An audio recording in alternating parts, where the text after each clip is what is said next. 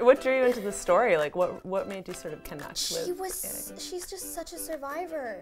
She's so amazing. I think it's because she's gone through so much in her life, like the bullying, the prejudice, the sexism, everything, and she still has such an incredible spirit.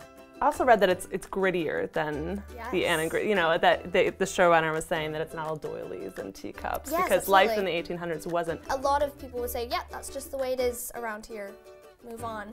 Whereas Anne definitely has a kind of, she perceives it as, well, I know that's how it is, but why? And her question is just always why. And I think it's very interesting that she always asks, she never accepts.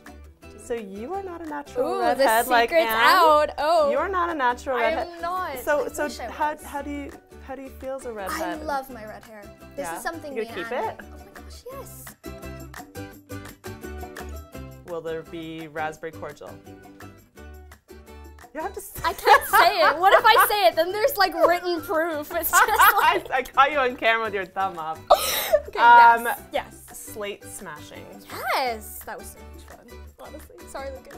It was so much fun. Puffed sleeves. Yes. Yeah. Green hair dye. Wink, wink. Wink. A Megan Follows cameo. Wink, wink. Gilbert Blythe smoochies. What? No! No. I can say no to that, because no. Okay. And this concludes the spoiler round. Oh God. Is that painful? That was terrifying. That was terrifying. High five. Nice job. Thank you.